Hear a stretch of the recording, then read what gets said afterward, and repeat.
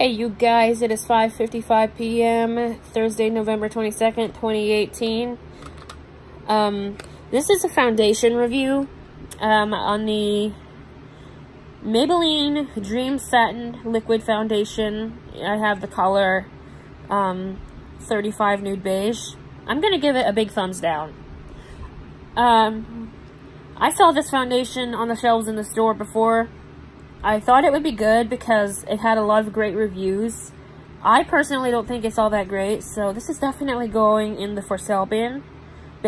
I just bought this yesterday and I'm wearing it today, and I put it on at like, I'm gonna say 10:40 or something like that.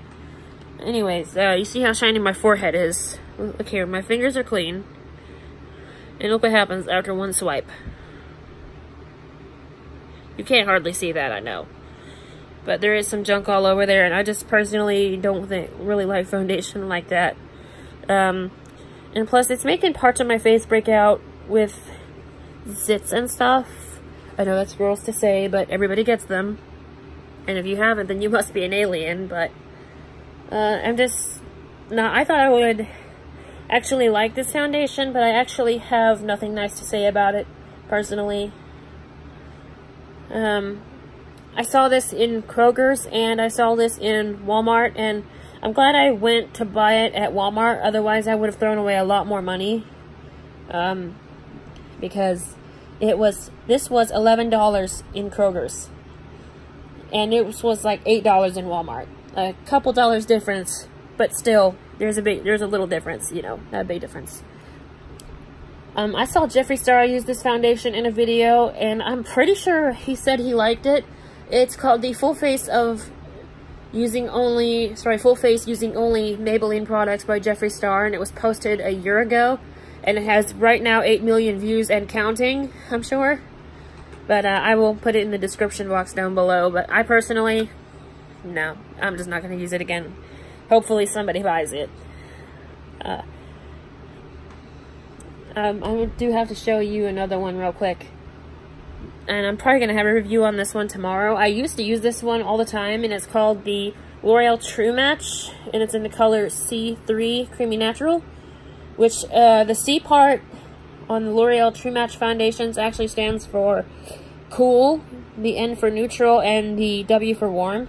I actually did not realize that. I thought there was some type of different formula, but I didn't realize that. I thought they were all, sorry, I meant to say I thought they were all the same, but there are different formulas in there. I can already say I might like this one because I used to use it, but I used to use the neutral colors because I was very pale when I came up here. This foundation I have been using since I was about, I'm gonna say,